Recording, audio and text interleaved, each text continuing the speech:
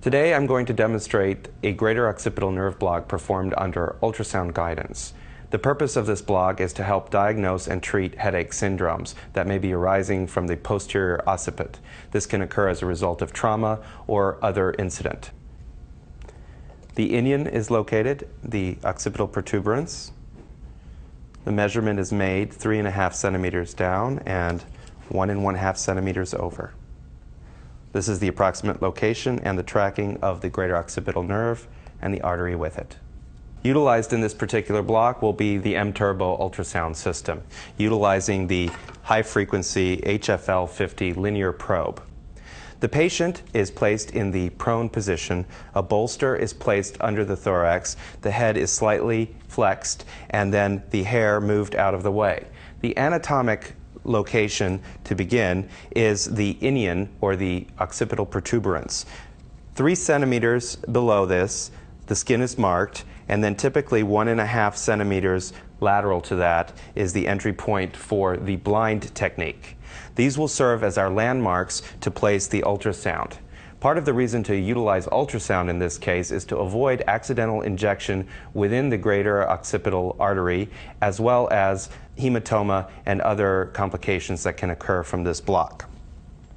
To perform the block, the following items are used: chlorhexidine prep and the local anesthetic solution, typically a buffered lidocaine for the skin, and then below this, approximately 2 to 3 cc's of 1% lidocaine and 0.25% bupivacaine, and potentially a small amount of steroid if desired. The needle size is simply a 1.5-inch standard needle, 27 gauge will suffice. We will also use ultrasound gel as well as a Band-Aid if necessary for the conclusion of the procedure. To commence, the target site is covered with a thin layer of ultrasound gel, and then the probe placed in the transverse application at the midline, and then the probe is gently rolled out. In the midpoint of the screen at this point, when turning on the color flow Doppler, we will be able to identify the greater occipital artery. So immediately medial to this is the location of the greater occipital and lesser occipital nerve prior to their branching. The injection would occur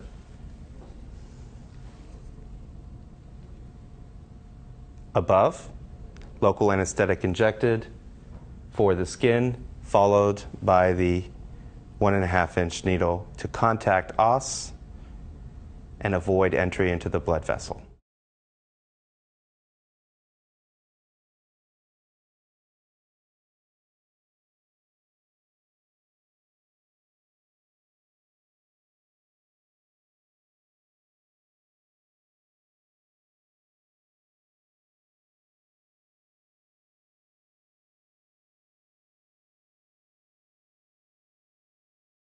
The needle removed, and then the probe placed, the area cleansed, and a Band-Aid placed over the incision.